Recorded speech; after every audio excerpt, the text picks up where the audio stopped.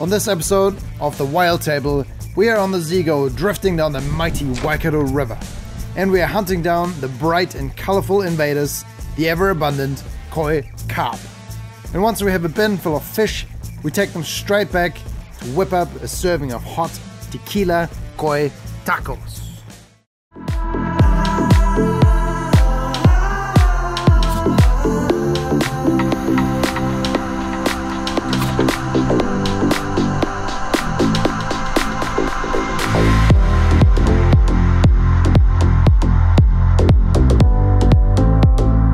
What's up? So we're on the Waikato River today, and the Waikato River is generally a very fast flowing river, but just in this little corner right here there's a little stretch to the side that's really sort of just meandering along, and the Koi Carp love it because it's shallow water, there's a lot of plants and stuff in the water which they can eat, and they sort of just mosey on through here. So this is one of my personal favorite spots to come and shoot Koi Carp. And yeah, we're pretty much just going to drift along with the ZEGO. We're going to get the drone up in the air a little bit as well, show you, and we're just going to sort of try and pick off the Koi Carp as we drift through the shallow water. It's one of my favorite things to do. Okay, to the Koi Carp.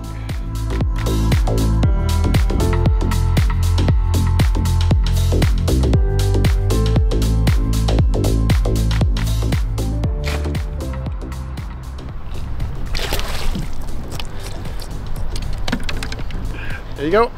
First koi, first shot. I like those odds.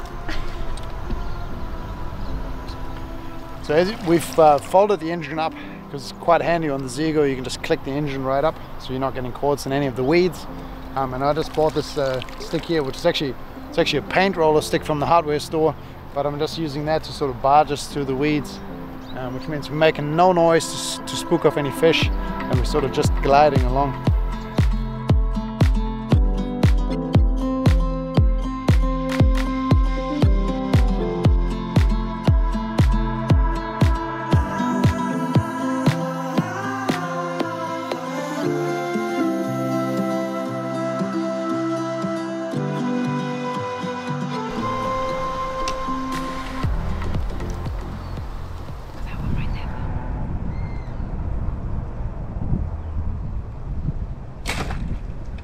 That got him. Oh shit, he's wrapped himself around. So just shot a koi, but he's just gone and wrapped himself straight around the freaking log, and it's quite deep here, so I actually haven't got any leverage to maneuver myself over there to get him off the log.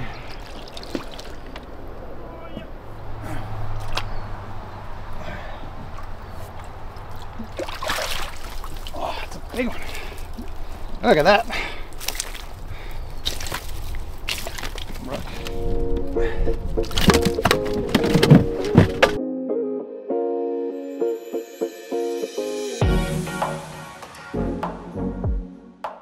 The koi here are beyond plentiful and easy to spot. On top of that, they're bright orange, and still shooting them with a bow is a challenge nonetheless, especially as they are sitting kind of low today, and they can also easily see us, and they spook off quite quickly. Nonetheless, I love it. Lazily drifting down the river, no hurry, no pressure, and no dramas. These fish are here, always, and no matter what you do, another opportunity to nail a shot is always just around the corner. Just imagine if deer gave you this many chances.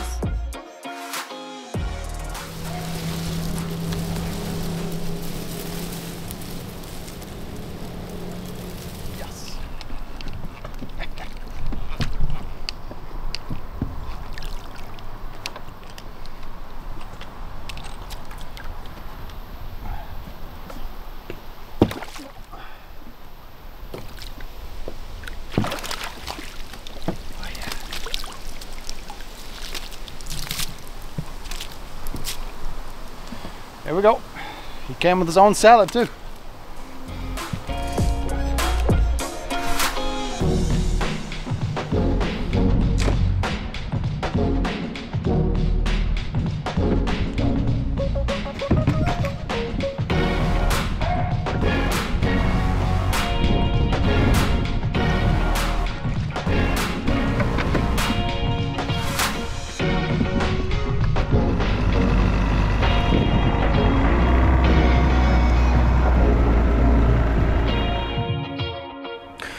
All right, so that was quite a successful little mission. We ended up getting 4 nice, pretty fat koi into the bin.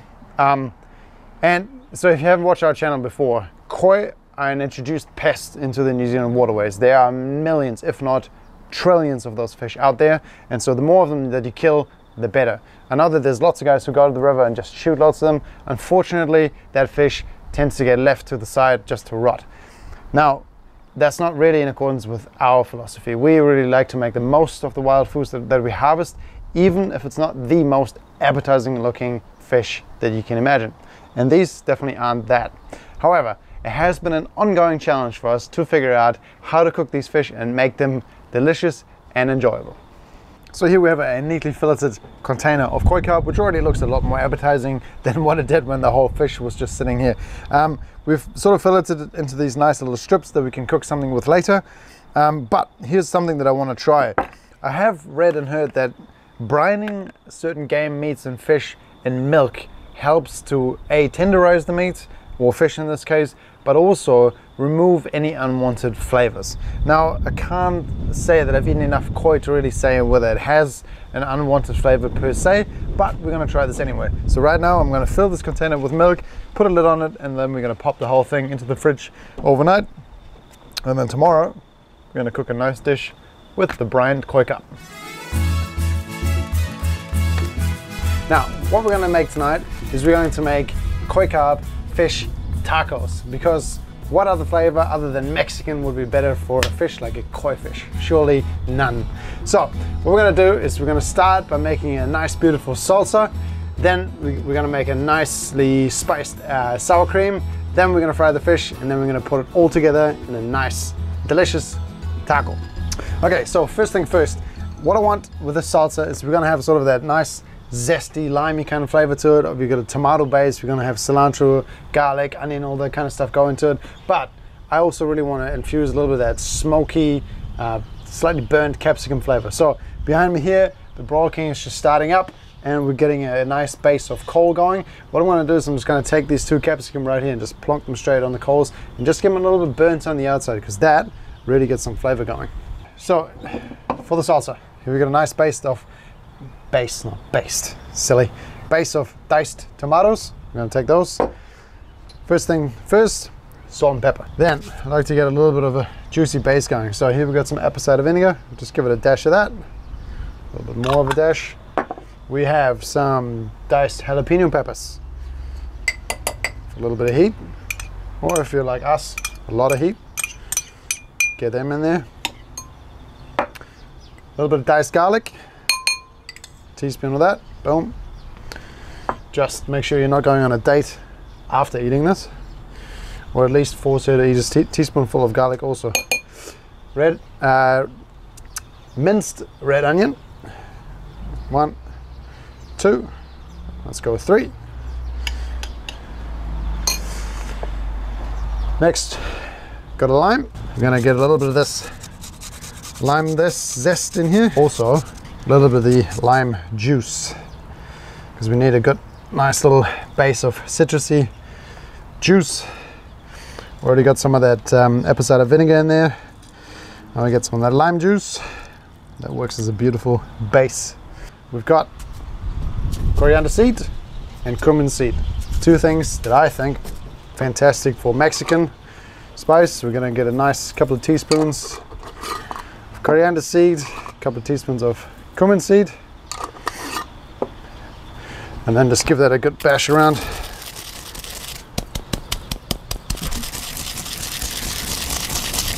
Here we go. And then that can also go straight into the bowl. Booyah. And last, certainly not least, cilantro or coriander, depending on where you're based. I can't get enough of this stuff.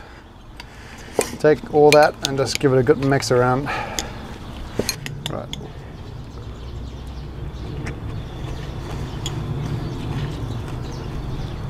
See what the camera person thinks.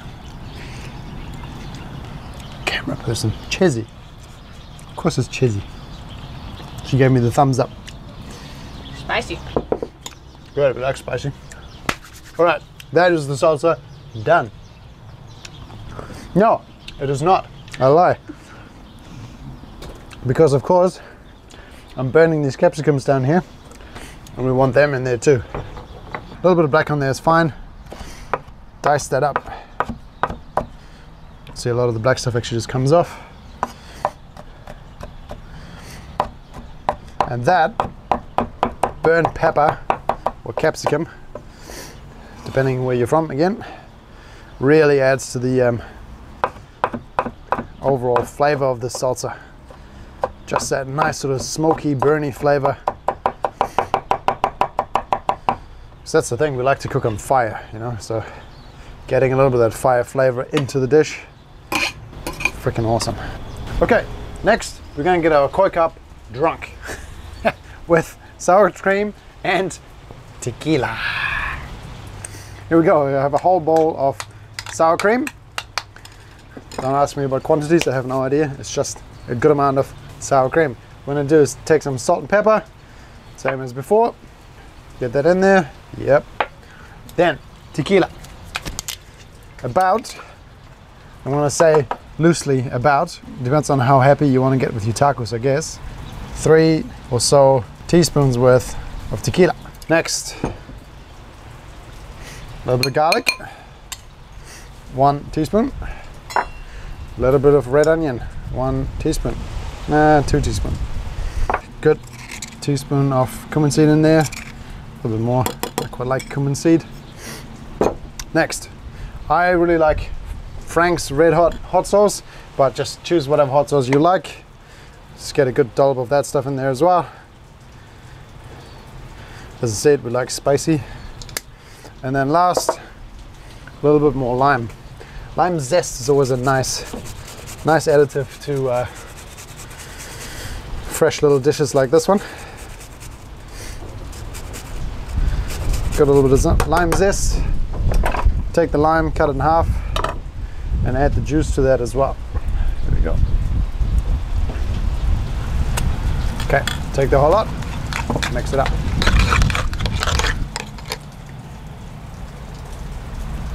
Okay, now that we've prepared the salsa and the sour cream, what we're going to do is we're going to take the fish, which has been brining in milk overnight, and we're going to toss it and season it. Because I'm just going to cut this fish into sort of little squares like this. We'll just make it a little bit easier to toss and coat. So once again, salt, pepper,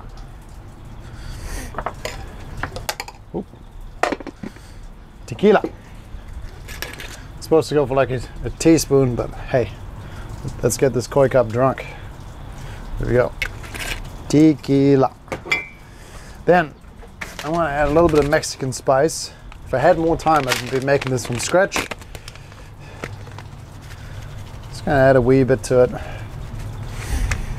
Quite like working with Mexican spice like that.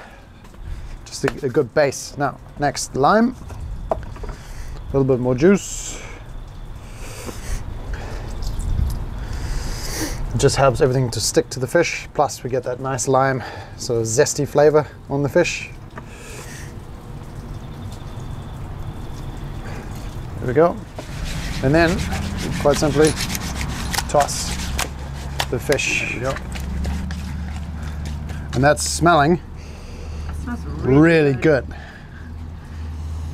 It's limey.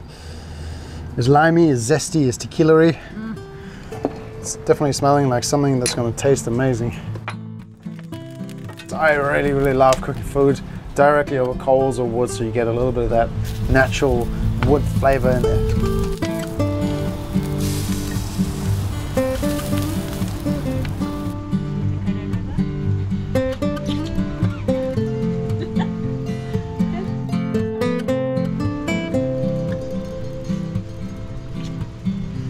As this fish is cooked. I'll tell you what, the flavor is on point. It's limey, it's zesty, it's spicy, and there's nothing off about it whatsoever. If I served this to someone and I didn't tell them that it was Koi Carp, I think they'd be quite happy. I think what we're going to do is we're going to pull the rest of the fish off the barbecue, put it on here. We're going to sort of pull it apart and see if we can get rid of any of the bones that we might see. And then we're going to serve this in a taco with the salsa, with the sour cream, and we'll enjoy it. It is just an adventurous kind of a fish, that koi carp. But we are adventurous kind of people. Now what I really like is that this sour cream has got that like a little bit of hint of tequila in it. It just, I can't say that I'm the biggest fan of tequila, but in food it's actually really nice. So we'll add a little bit of the salsa, a little bit of the green stuff on top, and voila. There we have one koi carp Mexican fish taco.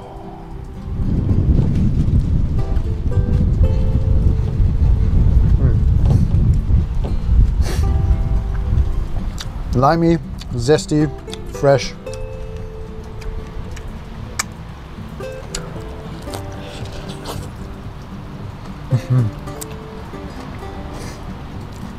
Oh yeah, I could do that every night.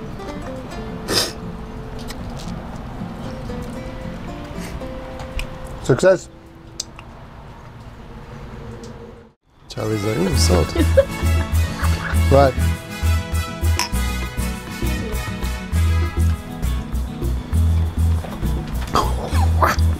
Lime.